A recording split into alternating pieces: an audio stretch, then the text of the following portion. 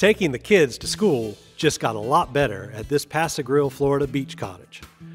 It was the original Pass-A-Grill Schoolhouse from 1912 to 1915. This cottage was completely renovated from the floor up and added a second-story addition.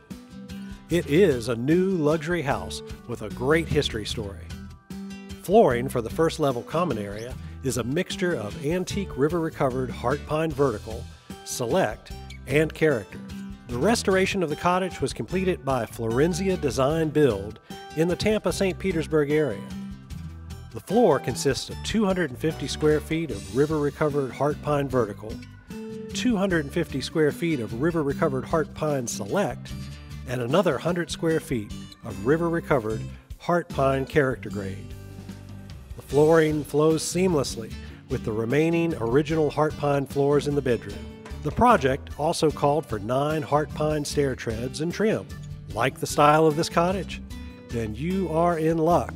It is for sale and sits only 1 block to the private dog beach. Photos are courtesy of Bo Lucas of Dalton Wade Real Estate Group, and Dylan Todd was the photographer.